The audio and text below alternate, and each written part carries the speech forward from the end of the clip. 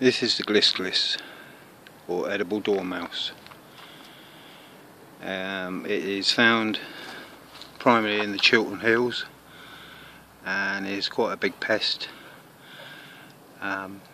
It's been captured by A1 Pest Control and is now going to be released back into the wild, but away from the people, whoever it was annoying. They can be very